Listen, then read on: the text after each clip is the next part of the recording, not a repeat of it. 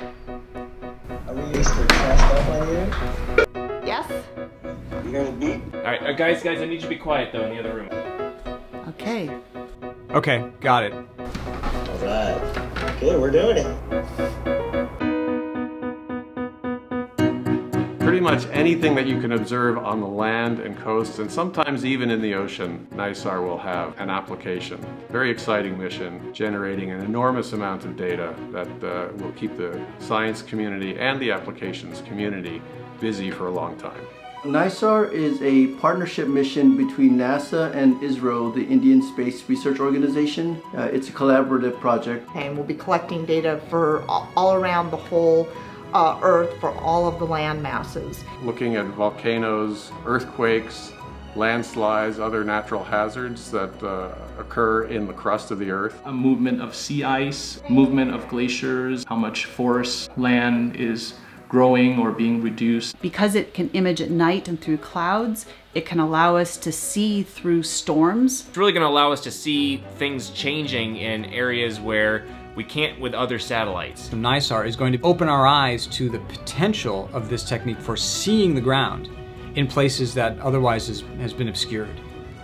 So every 12 days we will map the land masses, and then we can take those mappings and we can compare them. We can do what we call interferometry, where we can take an image acquired on one day and combine it with an image acquired 12 days later from that same vantage point, looking at the same point on the ground. And when we do that, we can see the motion of the ground down to a fraction of the radar wavelength, which in this case is on the order of a few millimeters.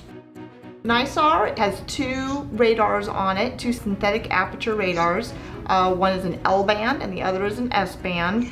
So it's kind of the Tesla or the Maserati of radars, whichever you think is cooler, I guess. This here is the radar payload. That is the spacecraft bus. Large 12-meter reflector, common antenna system for both L-band and S-band to send out the RF signal and capture the return signal. Good morning, Dr. Paul. Antanu, how are you today? Yeah, I'm fine. The pandemic is something that we were not counting on when we developed this project. The NISAR project was actually pretty well versed with this remote operations because of that Indian engagement. There was a little bit of WebEx fatigue, but I think we're learning how to do it better now. But yeah, we're all in great spirits, and we will take a little hit to the schedule, but we've been waiting a long time for this mission, and we want to do it right. We want the hardware to work, and we want the science to be done. One of the best things we can do to increase diversity in the sciences is to make it easier for people to enter the sciences. The data is going to be freely available to everybody. We aren't going to have to pay for it like we do with some satellites. So making the data free, having it easy to download to your own machine, all of that stuff is critical if we want to remove those barriers to entry to the field. I'm looking forward to the sense of discovery that I think we're going to have when NISAR data start coming down.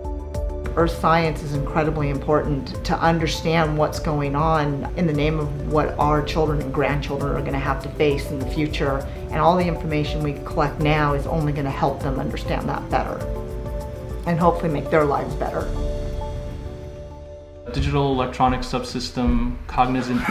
There goes my son. You know, the radar will... I can't recall. There we go.